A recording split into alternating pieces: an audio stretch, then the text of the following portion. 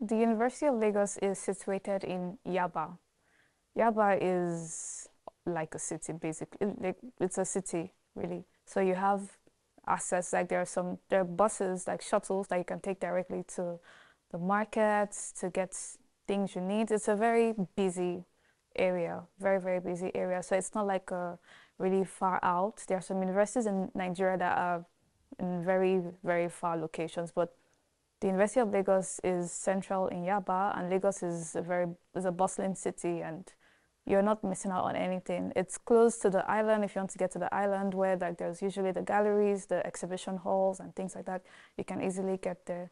It's a very central place, very the one of the most central places in Lagos. Yeah.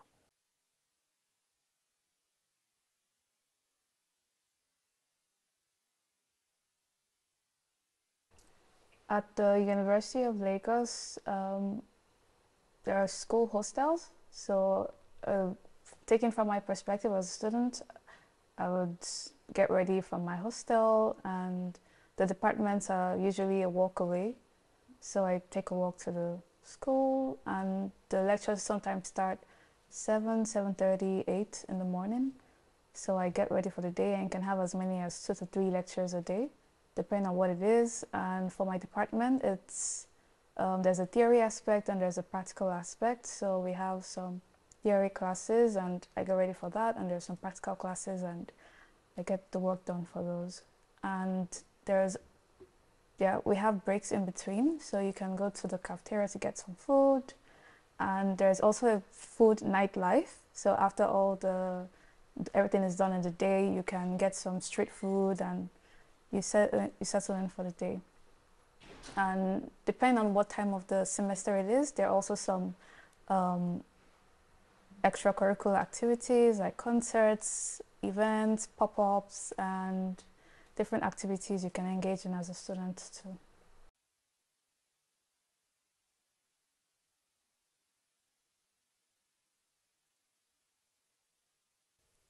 At my department for creative arts, there's sculpture, ceramics, graphics design, textile design, and painting. So under these, for painting, there are good lecturers that take you on the different techniques. Like they try to train you from the basics with drawing. Like drawing classes are compulsory, so they take you from drawing with painting. For sculpture classes, there are equipment you can use for metals and um, clay works and yeah, casting works, metal works.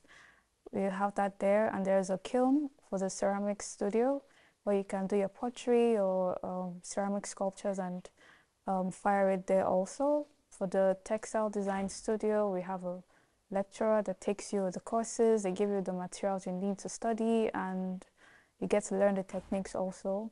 For graphics design, there is a studio space, so you get to just do your work on your computer and interact with other students. But it's a very friendly environment, really.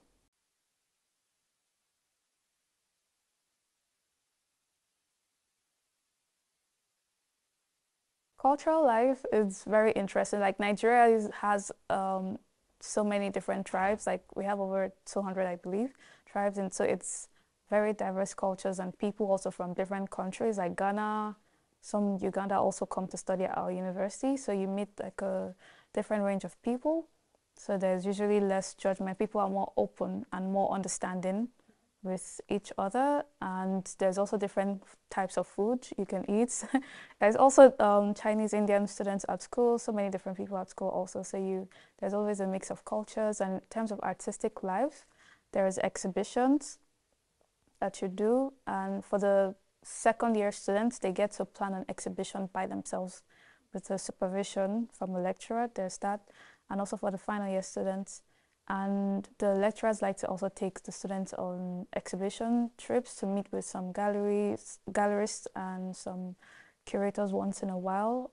And one thing that's really good about the department is like they like to carry the students along when it comes to university activities. Like if there's a event happening for the university, because the university is huge, it's not just the creative arts department. There's science, there's economics, there's law, and other department. So that if there's an event going on, they like to carry the creative arts students along to maybe show their works or act a play, things like that. Because my department has three sections: the music, the visual, and the theater.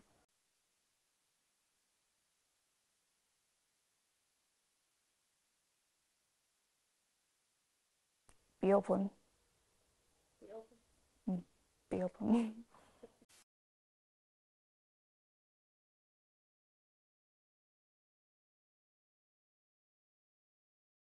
I learned how to be more individualistic in my time here and getting things done by yourself. And I also learned a lot with the workshops, with the the teachers here, and yeah, it was a very enlightening time. I learned a lot more during my time here.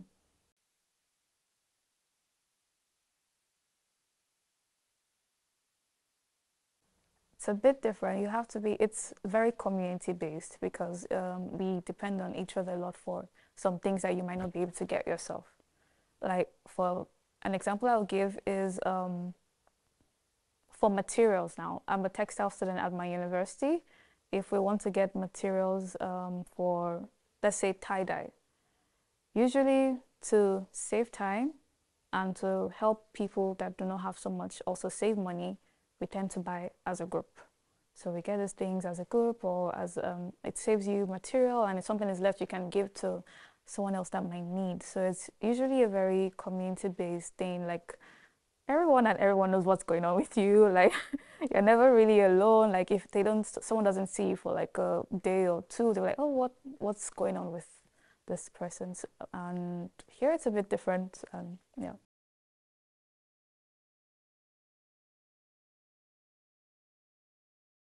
Like at school, there's one of my works that is a wooden piece. I do not really know so much about cotton wood and stuff, so I depend sometimes on a friend that is good with this to help me with, oh, how do I cut this? How do you get the materials? And some of them are nice enough to give you the wood for free, and I don't have to buy this by myself. And then over time, you get to know how to do it by yourself. The placement, like they devote time also to you. And same for me. Also, if someone needs help with textile work, I also give that time and show them what to do also.